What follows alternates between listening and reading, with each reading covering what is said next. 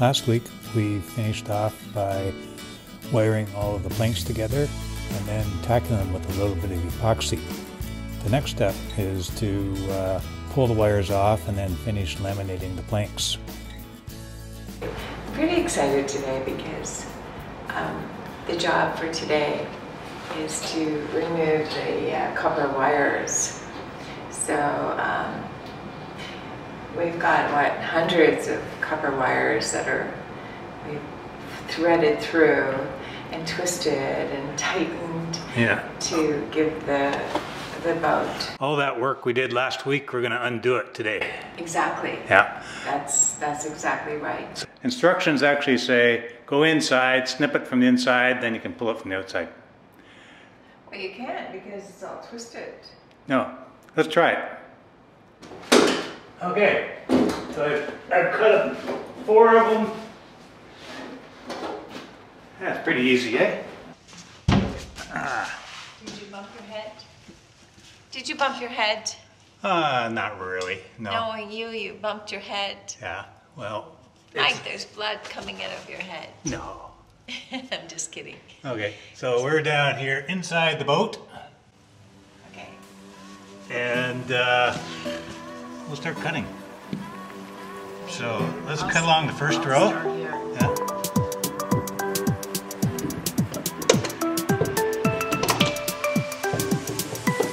And we don't want to do the bulkheads or the transoms. We just want to do the planks.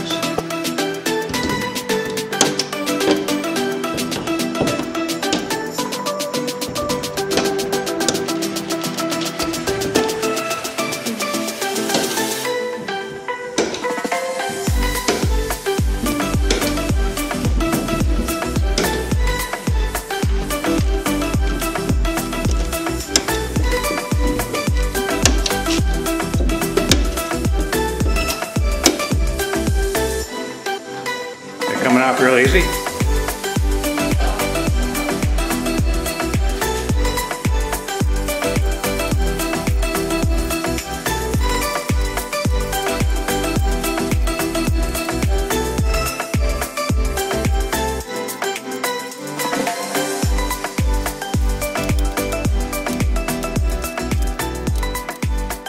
One of the things we're going to be working on when we flip the boat over is we're going to be attaching the skeg.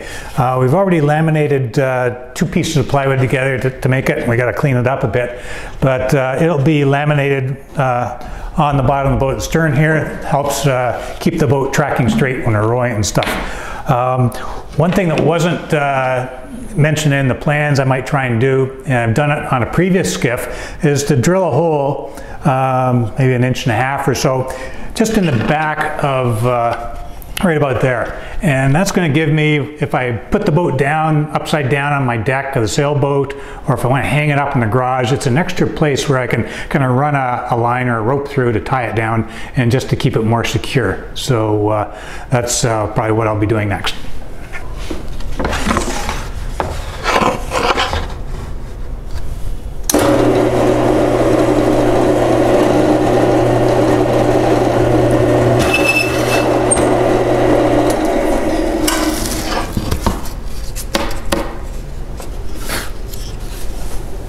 Okay, I think that looks pretty good.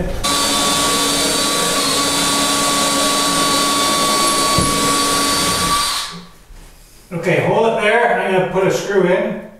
Okay.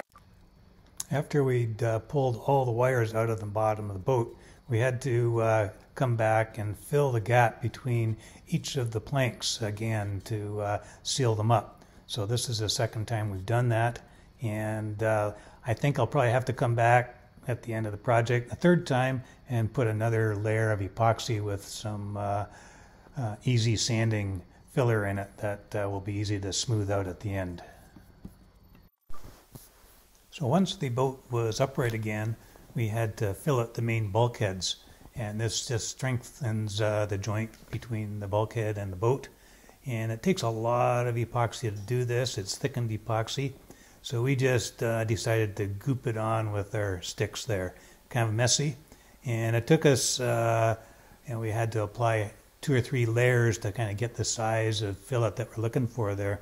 The plans also said that we could have used, a freezer bag and put it in that. And I've been a little reluctant to do that because I mix up this stuff in a plastic cup, and then I scoop it out of the cup, and I end up leaving a lot in the cup. But then if I put it into a bag, I'm afraid that I'd lose a lot of epoxy in the cup and the bag, and it's expensive stuff. So I might try the bag a little bit later, but right now we just scooped it on, and we'll end up having to kind of do some sanding at the end. One thing that you have to consider when you're working with West epoxy is the amine blush. It's kind of like a wax that comes to the surface after the epoxy has been cured. So before you go ahead and put another layer of epoxy down, you have to clean that off. And I just use a bit of water and some 3M scrub pads that work well.